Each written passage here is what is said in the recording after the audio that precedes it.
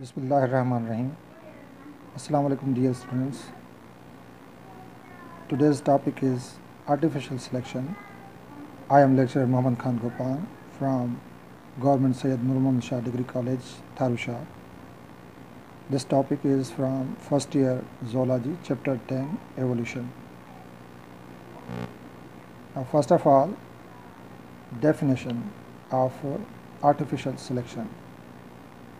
Selective breeding or artificial selection is breeding of domestic plants or animals or other organisms. Purpose of artificial selection is to produce specific desired features. As the name suggests, it is a man-made selection. As we know that for centuries, man has handpicked some species with desired traits over generations for selective breeding. As a result, the species are modified over time. The plants or animals we grow and rear for food at home have little resemblance to their wild ancestors. For example, various dog breeds. As we know that dogs descended from wolves. Even today, wolves and dogs readily cross-breed with each other.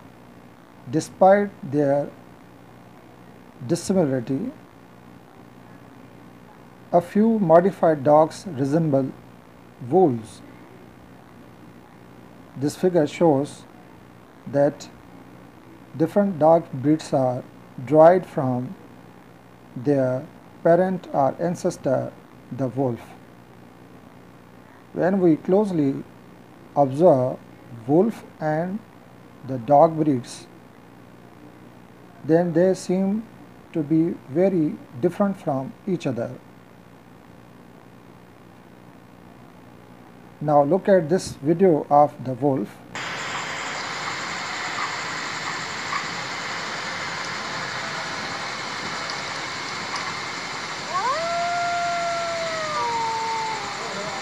As we closely observe this wolf, it seems to be very different from the dog.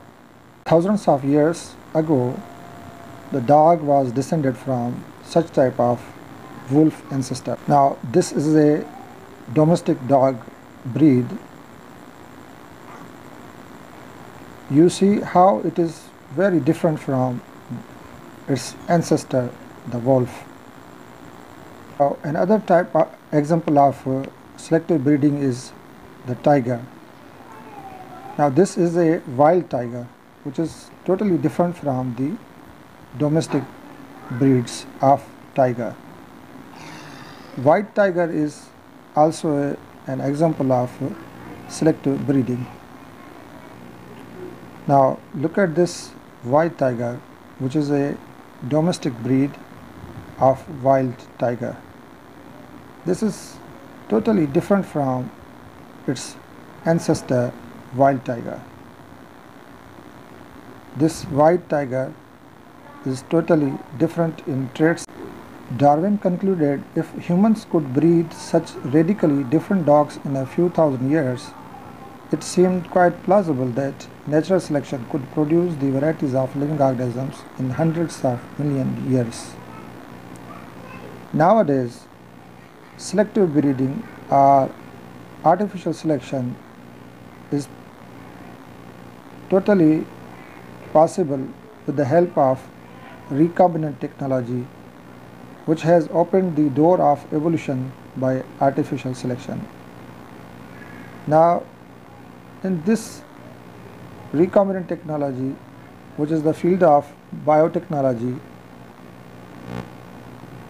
DNA is manipulated, some genes are manipulated, they are selectively mutated to make them very different varieties of organisms.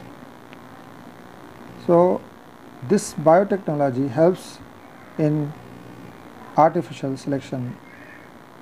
The main method in this biotechnology technique is using the CRISPR technology. By using CRISPR technology, scientists are able to get different varieties of different organisms from ranges from bacteria to most complex and advanced animals.